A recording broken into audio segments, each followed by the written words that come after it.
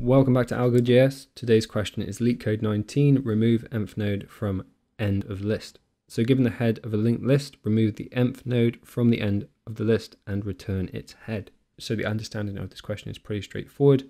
We have in the first example n is equal to 2, so it's 2 back from the end, and we need to remove that value in order to get this new list and return that as the output.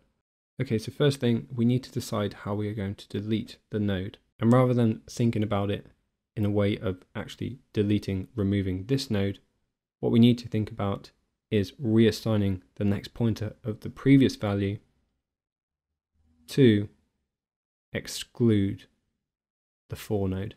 And that is how we will delete this. So that's the easy part. So how do we get the previous value? Well, in order to do that as efficiently as possible, we could utilize the two-pointer technique. And with most questions concerning linked lists, we need to create some kind of dummy component that is pointing to head. So let's say we have dummy here, which is pointing to head.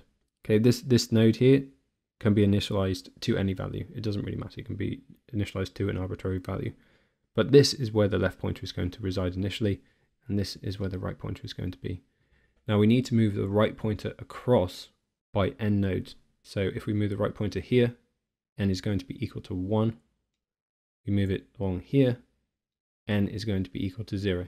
So we've moved it n times. So that's the initial step.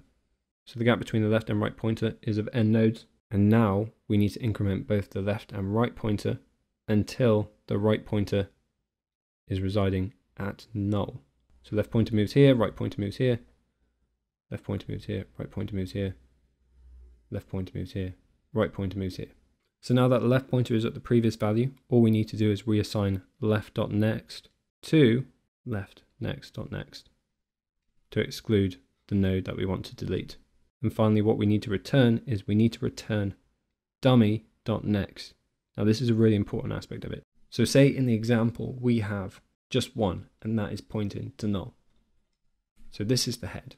We carry out this logic that we just created. So dummy is pointing to head.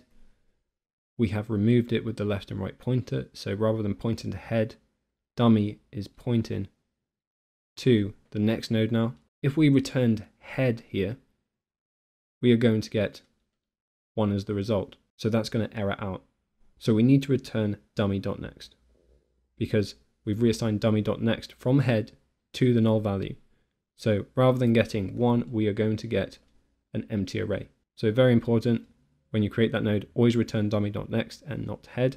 So time on this one is going to be of n operation. So n is the length of this linked list. Space is going to be of 1. So let's start off the solution by creating the dummy node, and we will set that to a new list node at 0.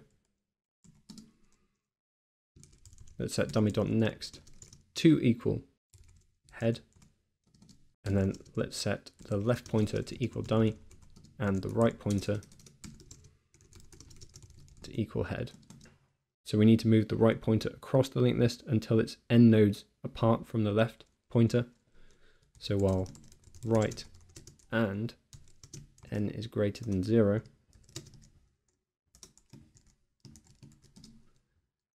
we can increment right and we can decrement